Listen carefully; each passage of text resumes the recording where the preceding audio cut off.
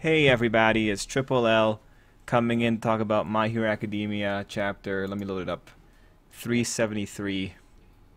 My review, my thoughts, my impressions. Guys, this is the second time that not second, sorry. This is the third time I'm recording this video. The first two times, well, video file corrupted, so it didn't really work.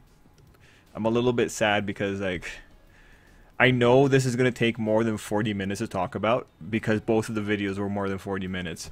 No matter how much I optimize it, it's still more than 40 minutes. And it's just because I keep finding new and exciting ways to complain. And that's where we are. The good thing is that I'm so beaten down now from failing that I shouldn't get too worked up. If there was one issue with the previous videos, it was that I was very excited talking about them. And you know, when I get excited, I also sound very combative, which I don't really think helps the experience. I think my tone really takes away from a lot when, you know, I try to be fair and critical and fair. That's what I want to accomplish. The only reason I criticize as hard as I do is because, like, I think that's the only, like, you could go to other people and you can listen to like hours of like super positive spin on any series. Like, all I can really offer you is like critical look. A lot of times might be like a little bit too harsh or a little bit too wrong, and I'm saying that because this chapter has one moment that is like which I'm gonna go very hard on. Like, in both videos, that moment I ended up talking about it for more than 10 minutes because it's indicative of so many issues in Hero Academia society, which is important. And ultimately, when it comes to this chapter, and when it comes to the whole thing with Shoji and that, this was a compromised run that we were doing. And when you have a compromised run, there's a lot of little things that have to happen. And I think you could say that some aspects of the chapter are convenient. And when it comes down to it, you know, the criticism that I'm ultimately going to lodge, you know, for every like failure, there's a, or not for every failure, for every like disagreement, there's a reason behind why it had to happen the way it did. Horikoshi has, he's not just having to tell a good story, he has to tell a good story within the framework of Shonen Jump. And that's fundamentally a very different thing from telling a good story. And I know that not a lot of fans realize that, but the medium of Shonen Jump causes a lot of changes to the DNA of any particular series. Anyway, I just really want to convey that there is a level of fairness. Like, if you asked me about my opinions or you question my opinions, like, the guys on the live stream know we could have a really good conversation. I might change my mind. Speaking of changing minds, that's a great segue into how my mind was changed about chapter 372. So let's start off with a correction before we get into 373's content. 372, there is a wonderful commenter, White Despair, who went and told us on the live stream that Spinner did not in fact run through the doctors. My disappointment was immense. I had to go back and I had to look like, really? I thought the implication was that Spinner ran through the doctors. And it's like, White Despair told us the reasoning, and it's like, oh shit. It's actually possible that he didn't run through the doctors. And the reason this is important is because this changes everything about the way the chapters should be read if you had that incorrect, well, not incorrect, possibly incorrect, because there's like still like some little elements, but I really think White Despair is right on this one. It changes a lot, changes a lot of opinions. It also just, to me, looks incredibly stupid. Let's calm that down. Let's just very quickly talk about this potential mistake, which is actually, I say potential because I'm just being careful, but it's like a 99% sure that it was a mistake on my part. So the critical page is page 11, where you have Kurogiri was transferred to the research wing. So that's like All for One telling Spinner what to do. All the elements were here. Ganon, this guy, I'm going to call him Ganon. He looks to his left, right? And after that, we have the inpatient ward sign. And we see the doctors all standing a united front. This is a really great image. They're all overworked. They're staring down the face of possible destruction. They're saying, you will not pass, pretty much, right? And after that, we transition to Spinner, right? I look at this. I see the elements of the idea being that, hey, Spinner didn't go to the inpatient ward because he's going to the research wing. The elements are there. I look back at this page and I ask myself, if I read this again, would I have said that Spinner ran through the doctors? Yes, I would have. And that's very simply because I'm stupid.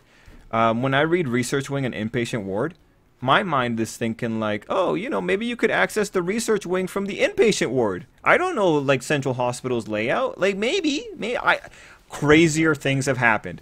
So I look at that, and I'm just thinking, this just makes the comments about the previous chapter being rushed even more salient, because like White Despair told us that he had a lot of fun telling people that, hey, actually Spinner did not run through those people, most likely.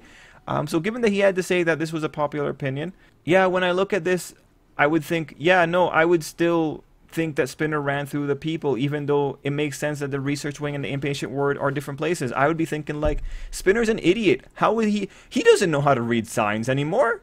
He can barely form a thought unless, you know, it kind of fluctuates. But I don't know. He looks rabid. Why would I think he can form a thought? He might just see pins, and he might just want to, like, roll them over because he's like a bowling ball, right? Like, it's that kind of thinking. Anyway, in the reality where the doctors didn't get run over, it makes everything else just look stupid, because it's like, so these guys just saw a bunch of doctors standing menacingly, and that was it. That was the moment where they dropped their weapons. And it's like, Horikoshi goes out of his way to say that they were even more fired up than before, like quite literally a page before this situation. Someone shot at them. That's how fired up they were. Like, that would galvanize anyone. And then, you know, like, Shoji made a big deal about, what are you going to do when you get to the hospital, huh? What's your plan for those doctors, huh? Well, I could tell you. The plan is, Spinner's going to completely ignore them, apparently, and run into the building. So you don't have to worry. Like, wow, Spinner did not commit a war crime. He did not target the doctors. You know, and this ultimately brings me to, like, the main crux of this whole situation. In this particular instance, is a lot of times the disagreements for a lot of arguments on like any series ultimately comes down to like how much a reader is willing to accept from an author. It's like this suspension of disbelief. Like, at the end of the day, if someone cannot suspend their disbelief for a particular segment, that's it. There's really nothing you can do. And what I'm trying to say is that when Horikoshi tells me that these people stopped what they were doing because they saw a bunch of overworked doctors staring at them menacingly, I say, no, I don't believe you. No, no, no, I don't believe you. No, no, no, no. And mind you, in chapter 373, you see a lot more plot conveniences, which aren't inherently bad, because you can understand why they're happening. And I'll point them out as we go there. But, like, no, no, no, no. I disagree. I don't believe you.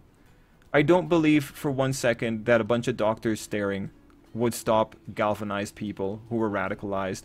Ganon sprinted to keep up with superpowered Spinner.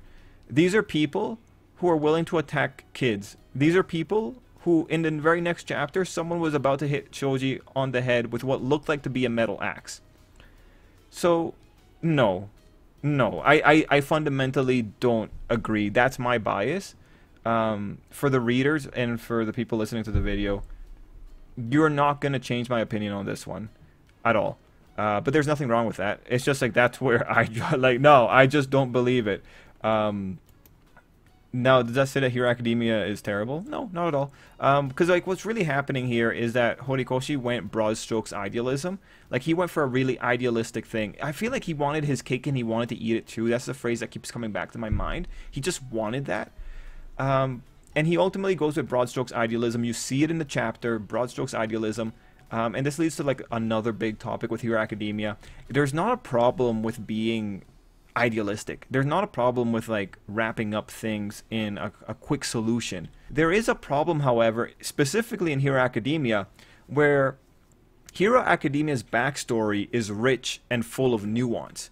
Like, when you're told about the past in Hero Academia, you end up with, like, these really complicated situations for the villains. You end up with really complicated situations for, like, people like Nagant. You end up with really complicated, like, heck, even in this chapter, or in this little thing, we find out that there were Order 66 and the Great Jedi Purge, or whatever. Right? You have all these little details. Oh, court counseling. You have so many of these rich little elements that paint a really nuanced stage. And then you get into these parts where you just have these sweeping waves of idealism. And the funny thing is that Horikoshi himself can't even prevent himself from writing the nuance, and he still slips in the nuance. So that's like one of the big issues here. The reason I don't believe it is because in the rich world of Hero Academia, there is no way that that group of people just stop because they saw a bunch of doctors who didn't even get run over. In that reality, like, because there's a 1% chance that Spinner did actually run them through, but neither here nor there. And this leads to like actually a bigger situation when it comes to Shonen Jump, that you really have to be kind to the authors in this particular situation. A lot of times people say that any convenient plot development is bad writing. It really depends on the context, because the reality is a convenient plot maneuver, the value of it is it's easy to understand. You fundamentally understand it. People understand it so well that they complain about it, and it saves time. And the time factor is probably one of the most important things, especially for this segment of Hero Academia. Horikoshi cannot spend time away from Izuku. It doesn't work. It's very dangerous for him to do this. Historically, we know he cannot do this. So when you have this kind of situation, this situation deserves a lot of nuance. He can't do it because this isn't what the readers enjoy. And we know that because we see people complaining about it. We know like this isn't like... We know that because Shoji has been shafted for the last couple of years, even though the author kept saying that he was doing his best in the background. He can't spend that much time here, and that's why in the previous chapter you see that, hey, we're gonna do Coda, we're gonna also get we're gonna get the Prison Mike stuff. We're gonna shove in 4 different perspectives because we need to like get this stuff wrapped up, right? So when it comes to Horikoshi here, you have a rich foundation. It requires a lot of nuance.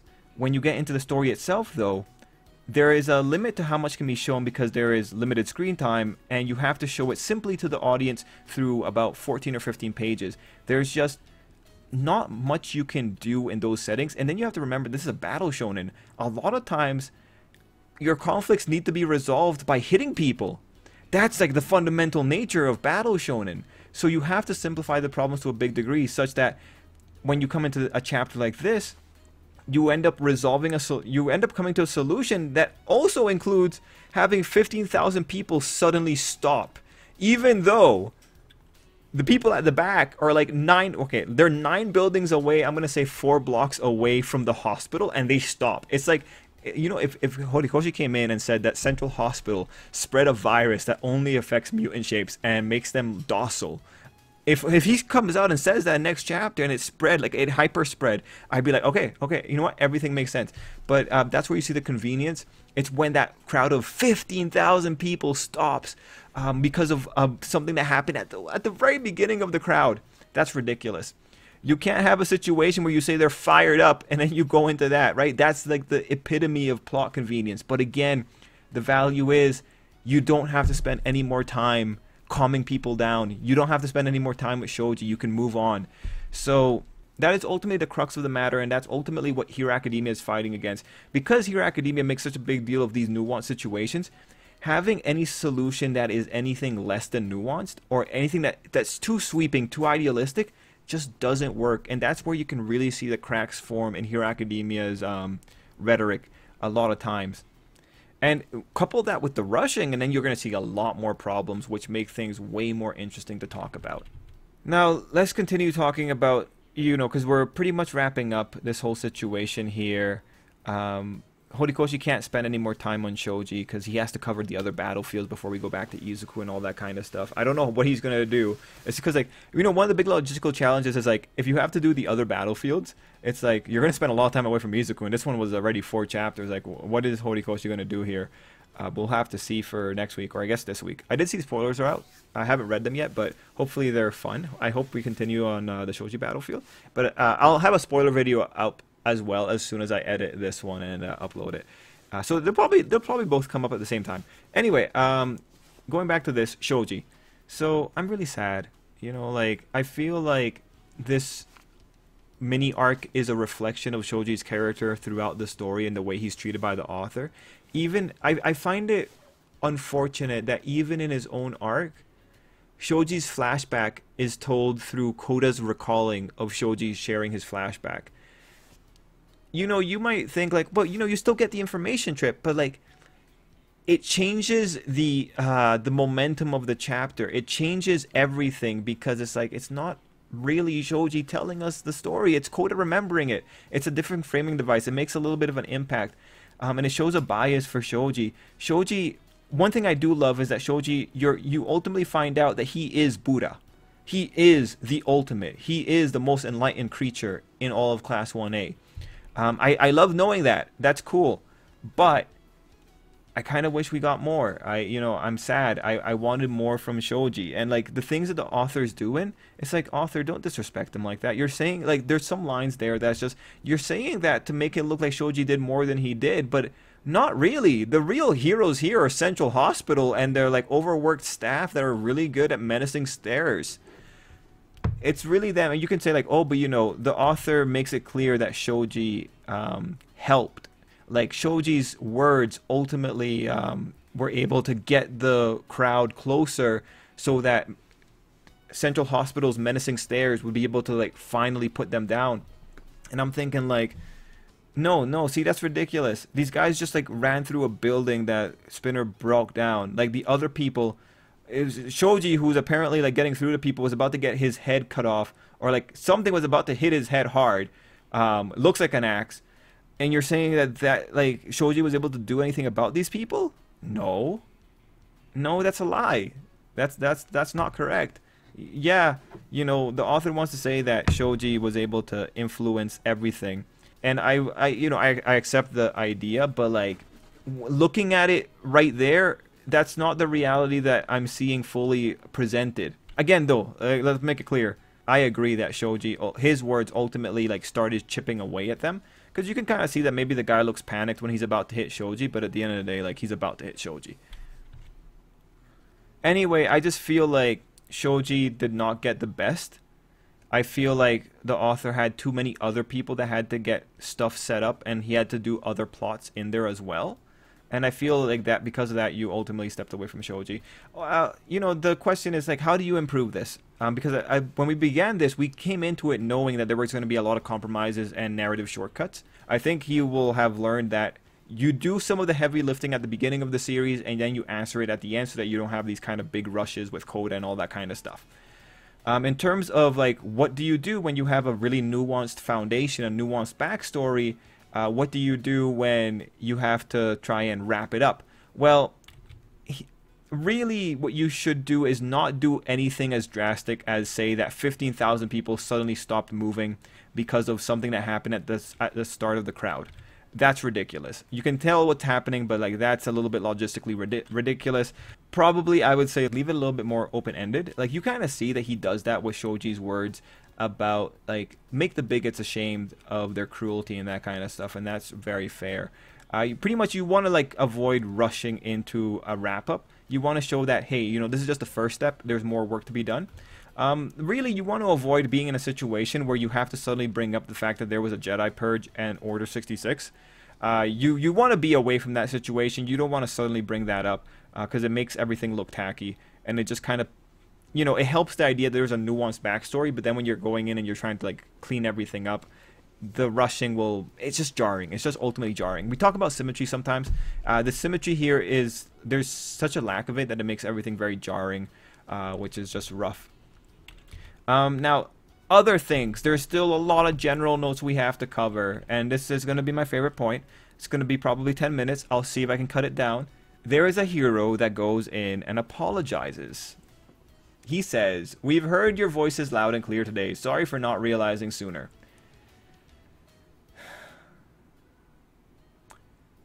I think a good chunk of readers going to be like, "Oh, that's really nice. Oh, that's good. That's good. You're apologizing." And you know, on the surface level, it's like, "Oh yeah, this is actually like really, really nice." Oh, I don't like this angle. This is actually really, really nice. At least he apologizes. No, see, this is the problem. Surface level doesn't work in Hero Academia. It never works in Hero Academia. Every situation is way too complicated. When that hero apologizes, You know what I see? Idiocy, generalizations, ignorance, arrogance. That's what I see when I'm looking at that hero's apology. Now, mind you, I am going to be arguing very aggressively here. Like, maybe the idea here is you take the surface level and just move on. But this is where we're talking specifically about the problems that happen when you're rushing through a story. This is one of the problems. And you know, everything would be better if he didn't have him apologize with the guy that Coda is taking right next to him. And I bet there's a lot of arguments you can, counter arguments you can make to counter my points. I can ultimately beat those points, I'm pretty sure, because real life's on my side. Anyway, let's get into this. We've heard your voices loud and clear today. Sorry for not realizing sooner. This is him saying like, hey man, you know, I really heard you today. And you know, we live in a society where your kids being disfigured, and you most likely being disfigured in your childhood, is so common that it gets into our textbooks. Our children read about these situations in the countryside where kids are still, that's a critical word, still made to bear the scars by these other people. So yeah, you know, it's in our textbooks. I'm so sorry for not taking that seriously. I'm so sorry for not realizing sooner. What's happening here is actually something that happens in real life too. A lot of times, things are written about in textbooks, and people don't really realize how serious something is until they are personally impacted. It's not until someone comes at you with an axe that you realize like, huh, you know what? Your kid's being disfigured? That probably really affected you, huh? Shit. We even wrote about it in our textbooks. Shit. Wow, sorry, man. Didn't realize.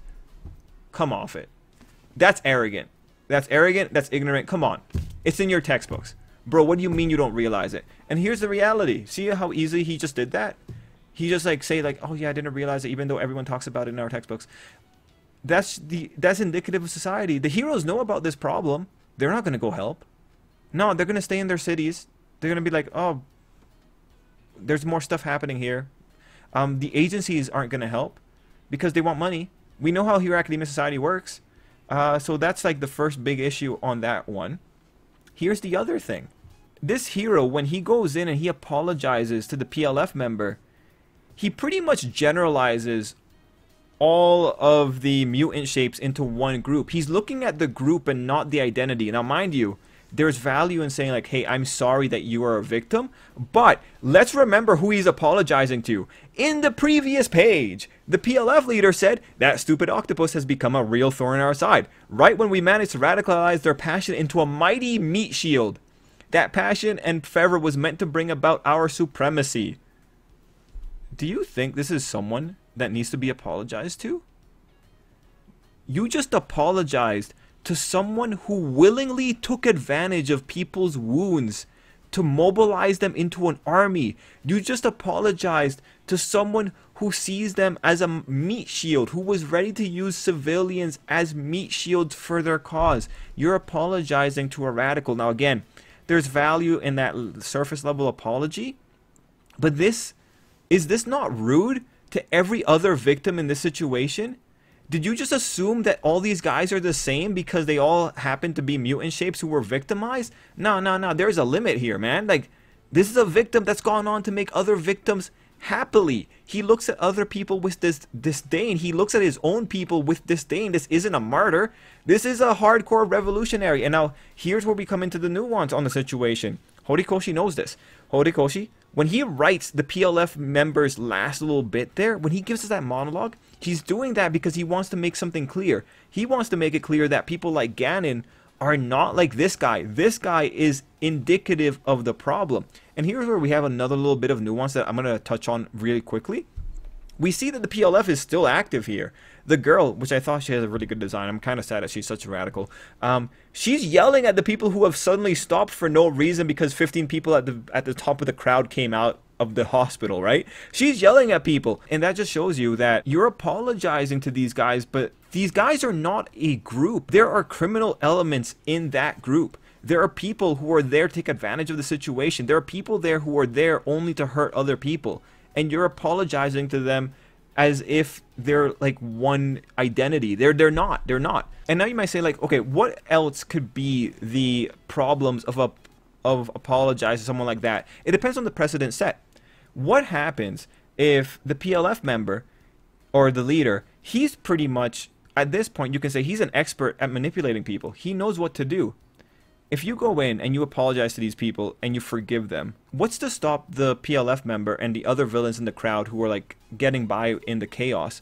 What's to stop them from taking advantage of that goodwill, getting past the fact that, or, you know, taking advantage of the fact that someone just generalized them, taking advantage of that and then regrouping and then coming back and hitting harder? This is how you continue creating problems. By not properly seeing people as individuals, you allow little things to slip by the cracks, especially when you do a broad strokes thing, and you ultimately give them an opportunity to make things worse again later. Like, heck, I'm actually kind of hoping that we see some PLF members that were here escape and go on and cause more problems, because the main problem isn't solved here.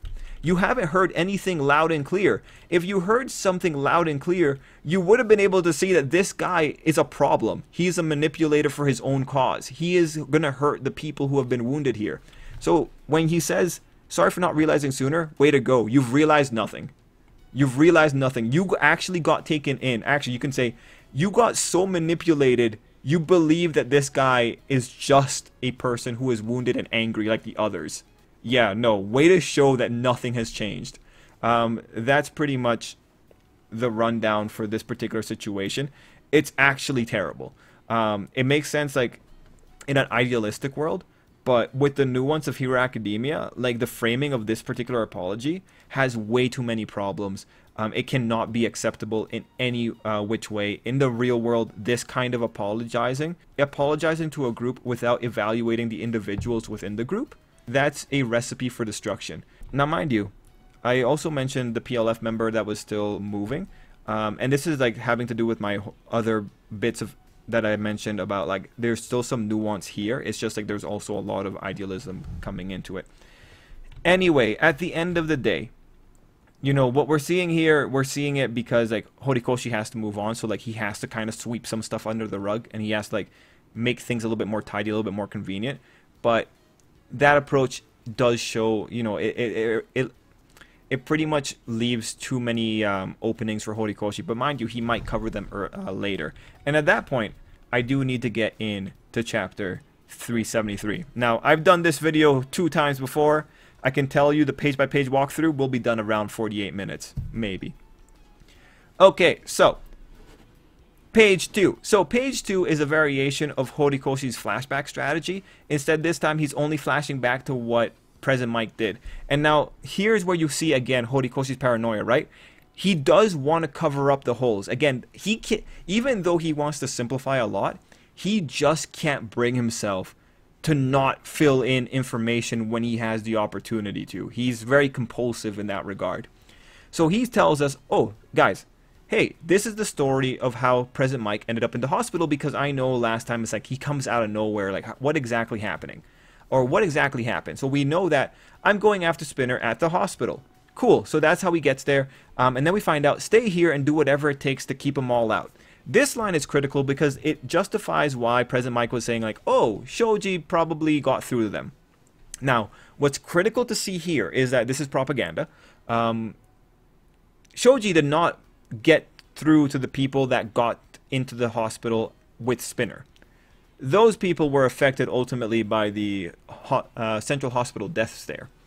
But you could say that, you know, they were able to keep people out from the entrance. And, you know, it's very, I do wonder how many people were helping at that final moment. Also, the PLF member, here's the weird thing. The PLF member should be far away from the hospital, but I'm going to assume that Koda and his birds brought him closer so that he could grab him there. Like, not going to bring up too many issues there. Anyway, that page is just there to justify, like, why President Mike thought what he did. And it just ultimately says, like, nah, Shoji didn't actually get through to them. You have to remember that. That line from the previous chapter, jettison it into the atmosphere. It didn't happen. Shoji never got through to anyone. The people that got through to people were Central Hospital and the guys that they converted with their super virus. Oh my god, I hope there's a super virus that changes people's cognition. Anyway, at the bottom of page 3, you see one of the people that Shoji did not get through to come at him with what really looks like a piece of metal in the shape of an axe. On page 4, you see that Ganon is trying to stop him. You can kind of see some blood there, so I'm assuming it's pretty sharp. Anyway, Ganon's trying to stop him, and he's looking at the people like he's super terrified. Now here, I gotta say that I do like the way that Horikoshi wrote Ganon and his people. I do think it's funny that he picked Ganon at the end of the day. But you have really good lines here, like, hey, I think maybe we are using our anger the wrong way. You have good lines, and you have a good image here on the PLF leader, telling people to not cower and to like continue going on. At that point, you don't really have to dissect his dialogue anymore, because like he's just propaganda at this point. He's just repeating previous notions. You have Ganon establishing his case here, and then you have page 6 where you see a bunch of people. You know, like the wonderful thing about the mutant shapes is that they're a hive mind, right? Like when one person sees a doctor and gets scared by them, they all kind of do. They all share the same mentality, right? They don't actually think for themselves. It's why they can be so manipulated. I'm not sure if you can tell, but like I'm poking fun at this. But yeah, no. They all come out of the hospital like they just got hit by Conqueror's hockey, alright? We already covered why I don't believe in that at all, but the lines here are really good. Are you going to laugh at me for being so indecisive? That's actually really, really good. That's a really good line. It reminds me a lot of how people make fun of fence sitters, or people who are like, they remind me of like the people who, whenever a controversy comes up, they try and wait for the information because they don't want to make a decision on any which point. People make fun of them, but that's like the way to go, right? You know the effect. It happens more in politics, but you know the effect. I actually really like that line because it's like, yeah, people would laugh at him for being indecisive. He talks about why he did the things he did. You know, you understand where the anger is coming from. You have page 7. So what Horikoshi's doing here when he says, when he reminds us of the don't care, is because that don't care was a really critical moment there. And it's just saying like, yeah, you know, the little things that were happening earlier, they all kind of played a role here. And that's where you bring Shoji back in. Like what Shoji was doing earlier, it all kind of plays a role here. But like again, but also Spinner's words in this situation. You have him finally questioning the stuff that's going on, and you have him confirming, I couldn't bring myself to hurt the folks in that hospital. And this is where, again, things break down because of the rushing. And there's this thing that people do in situations which doesn't really make sense if you think about it, but also people are illogical, so that's why stories get a pass. But we'll talk about it here. He couldn't bring himself to hurt the folks in that hospital, right? Okay, so that's where you draw the line. Good thing Spinner is just going to the seemingly abandoned research wing, and the abandoned nature of the research wing is also it gets called into question. Anyway, he couldn't bring himself to hurt the folks in that hospital. He ignores that Spinner ignored them, most likely, and then you have to wonder, well, like, okay, you couldn't bring yourself to hurt the people in that hospital, right?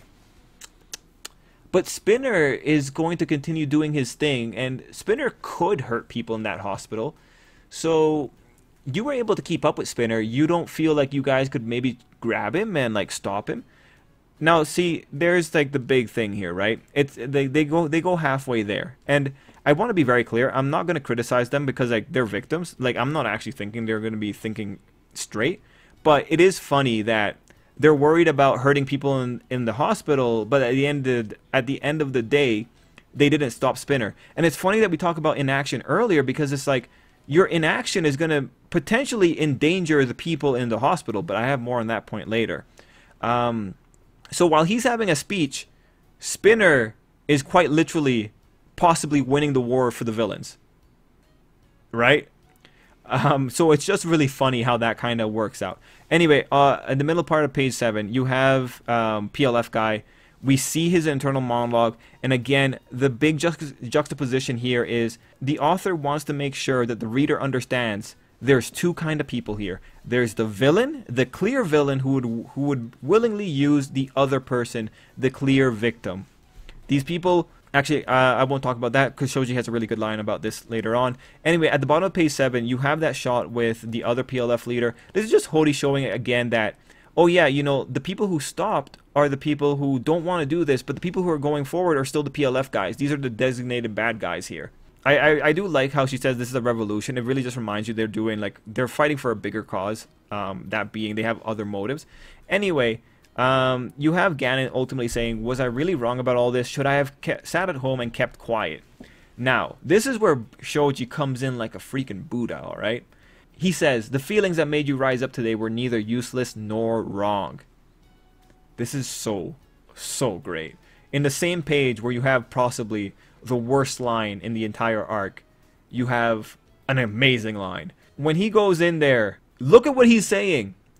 He never passes judgment on the action.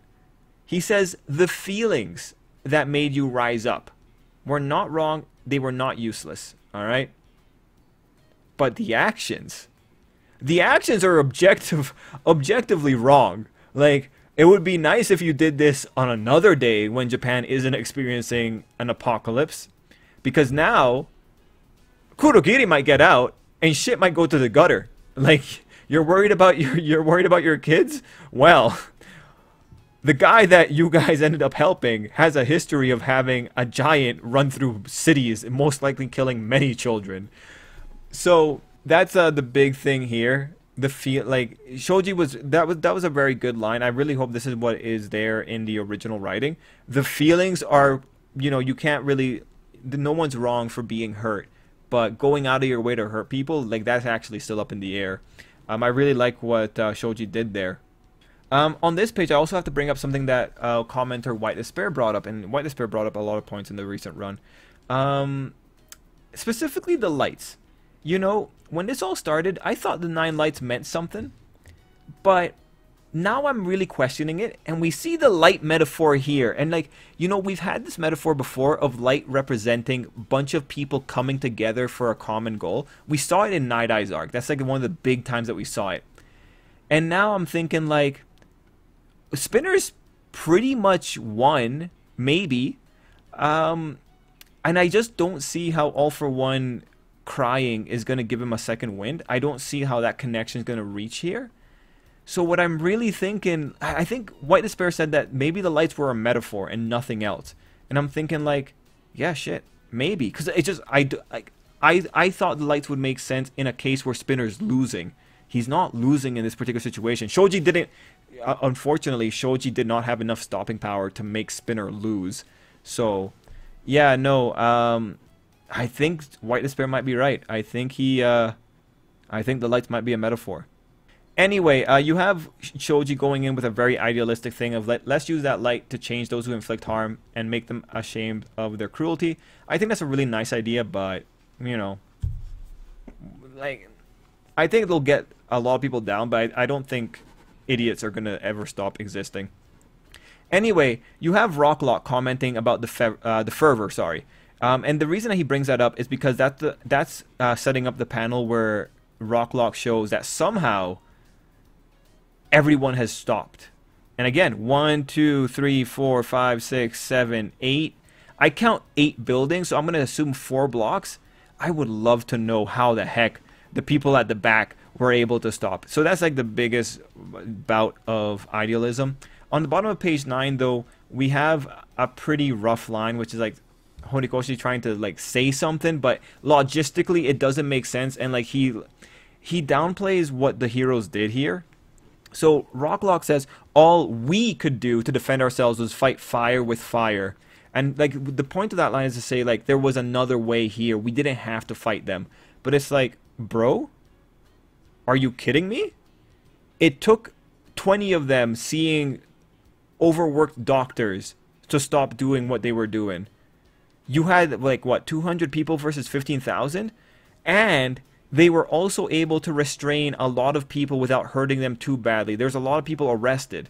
No, like, let's not rake yourself over the coals here. There's practicality here. You have 15,000 people who aren't willing to listen to you. Shoji was trying to speak to them the entire time, and he almost got his head chopped off with a piece, okay, I'm not gonna say an axe, a piece of metal. Like, that's not fair. That line isn't fair. Like, Horikoshi's trying to make a big statement here, but you're, like, completely invalidating how much they were able to do without resorting to the gun. The gun comes in, like, at the very last moment when the fervor's gotten too high, right? This has to be respected to some degree. Like, let's not say as if just talking was going to get you the victory here. No, you had to stop these people to be able to talk to them because they weren't listening otherwise. Let's be clear here. Talking was not the final solution. Overworked doctors with a menacing death stare was. On page 9, this is another important part that reminds you that the previous chapter was rushed. In page 9, we see that we were in this research wing, and we find out that this hallway actually does have doors. Because like when you're looking at the spinner one in the previous one, it's like, why is there just a hallway with no doors here? But no, it's actually, there are doors. It's just like spinners in another tunnel beyond this hallway, which is like, it's still like, it just bothers me so much. In what world do you have a situation where doctors are they're walking, or there's a tunnel where you can sprint down it? Why would doctors walk through that every day? It's such a dumb tunnel. Oh, I'm so bothered. I'm so bothered. Also, Spinner broke through there. Like, everything was destroyed, and it's like, you could have killed Kurogiri, Spinner. Like, holy shit, man. It just bothers me so much. Anyway, you know, it might have been an art error. There might have been more detail there the entire time, but holy cow, she just didn't have time to draw it. But it's just like, it reminds you, it's rushed. On page 10, we see that Spinner got ahead of Present Mike for some reason. And you have Present Mike blasting Spinner. Alright, so Present Mike in a way has more stopping power, but like honestly, Spinner's probably a little bit tired. And on this panel, we see that Spinner drops his voice recorder, and he drops something else. A hand. And I'm just wondering, like, bro, where was that hand such that a blast of sound could blow that hand so close to Kurogiri's body, right? That's what I'm really wondering. But yeah, you know, conveniences. It actually does make sense to me that Spinner would keep that hand. I actually, like, if you think about it, he puts it on Shigaraki, then he pretty much takes it back away from Shigaraki, and then he puts it in his pants. Okay, you know, like, maybe it doesn't really make sense, but like, okay, whatever. Spinner has the hand. One of the things I found really funny here is that the recording, and he specifically says, without All For One or Shigaraki's voice. I'm just thinking, like, okay, whose voice exactly is on that recording? Is it All For One or Shigaraki's? Or is it both? Like, is the 00 mark All For One's voice, and then do you have, like, Shigaraki's voice at the 2-minute mark? Because, like, mind you, if he does, I think that's actually pretty clever. I think that it's probably best to double up on that one. Because you never really know with Kurogiri here. I just found that funny, and I think that's just the author reminding readers, like, hey guys, like, just gotta remember this is what the activation conditions are. Anyway, you go into the bottom of page 11, and I think the whole bit with Present Mike talking about, like, I gotta be ready to take down Kurogiri because, like, I can't afford you to, like, to make Aizawa think of bad times, I think is really cool. And I like ultimately the setup with Spinner, with him saying he wanted to follow Shigaraki until he could stand tall. I like that. I like that. You know, it's answering Spinner's thing. We have the hand there. On page 13, I think this is an absolutely critical page. We have Spinner's grounded. Present Mike is running towards Kurogiri now. We know the motivation of, like, I'm going to have to take you down because I just can't risk that. And we have the very critical line. It's such a small panel. Okay, I need to actually zoom in here. Sorry, guys. If need be, this was the last resort in the plan to divide and conquer. That is so important. It really pretty much tells you that the heroes know if Kurogiri gets captured here, that's it. We gotta switch to plan B. If, like, Kurogiri will ruin the entire divide and conquer plan. Like, these guys are already thinking, like, somehow the villains will be able to tell Kurogiri where to go and we're screwed. And this really makes you wonder, like, bro, why didn't you just move him at the last minute with Monoma? Right before everything goes down in, like, the last second, why don't I just move him very quickly with Monoma? And it brings up other questions, and this comes back to the issue with Spinner not running through the doctors, potentially. If Spinner didn't run through the doctors, in the reality where Spinner runs through the doctors, that scene pretty much tells you, like, oh my god, wow, this is their, like, this is it. This is the last line of defense. It's the doctors. There's no one else there to help out. The doctors are pretty much gonna, like, try and block Spinner from getting to Kurogiri. But in the world where the doctors are just standing off to the side, just blocking the inpatient ward, I have to ask, why is there not just one more doctor with a lethal injection ready to go? Like, if you guys are ready to kill, if President Mike is ready to blast Kurogiri into oblivion, why is there not a doctor with a lethal injection ready to go? Why is there not one last Central Hospital doctor between Kurogiri and Spinner. Because here's the thinking. Doctor's like, yo, bro, we have to protect our patients. Okay, yeah, that's cool. But if Kurogiri gets out, then you have megalomaniac with dreams of being an energy monopoly, all for one, on the other side waiting. He might very well shut power to your hospital unless you comply to his demands, and he might very well use the lives of your people on life support as hostages. So would it not make sense to have like 2 of your doctors out of your crowd of 30 just kind of standing by with Kurogiri? You know, because then, you know, what would be really cool there in that scenario is that you could have a moment where the doctors are doing all they can to stop Spinner, and it just really amps up the feeling of that there's no other choice here. Because when you have this interpretation, what ends up happening is just like, it makes the doctors look incompetent, it makes the heroes look incompetent. I don't believe that there was absolutely no one that could be here. You have a crowd of a lot of them standing in front of the inpatient ward. Losing one of those people at these numbers wouldn't be that bad. But having one person in front of Kurogiri maybe ready to kill him in case Spinner gets too close, that's immensely valuable. And remember, Kurogiri is a corpse reanimated and programmed by a dictator. He runs on like slightly more, actually I was gonna say sophisticated AI, but I'm not too sure it's sophisticated AI. There's not that many moral conundrums here. Anyway, we have President Mike suggesting that the last resort in Divide and Conquer is to make sure they can't reach Kurogiri, but then we have Spinner getting a friendship power up. He stands up, he grabs a hand, and he goes and places it on Kurogiri's head, and that somehow is able to wake him up. Now here's where like things get interesting. We see that a lot of Shirakumo's personality is coming out here. We see that we have the band-aid, we have a little bit of an eyeball there, and when he says I am the protector of Tomura Shigaraki, the translator said that he was using the pronouns that Shirakumo uses, not the ones that Kurogiri uses. So what the author has done there is that he's put himself in a pretty good position to have a few different things happening. One is that you have Kurogiri played straight and he just goes to help Shigaraki all for one. One is that you could have Kurogiri go to help Shigaraki, but maybe he's specifically on Shigaraki's side and not on all for one side, thereby helping Shigaraki get away from all for one, which is what I really want, because I want people like Toga to ultimately band together with the heroes to try and save Shigaraki from all for one. I think that'd be a really cool moment. And we have another possibility of Shirakumo being there the entire time and doing some hardcore subterfuge, pretending to be Kurogiri to get close enough. Another thing here, just to keep in mind, is that Shirakumo might be coming in, but you gotta remember, they picked Shirakumo for the Kurogiri base because they wanted someone that was caring. I guess they had a psychological profile for Shirakumo before he died.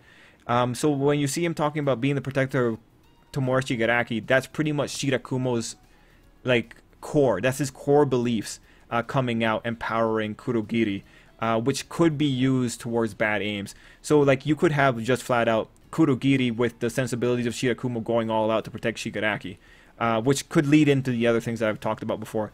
Anyway, the author has himself on a really good point here.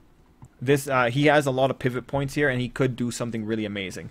I'm very excited to look at the spoilers next. I can't wait to see what's going to happen. I hope we get a follow-up on this scene.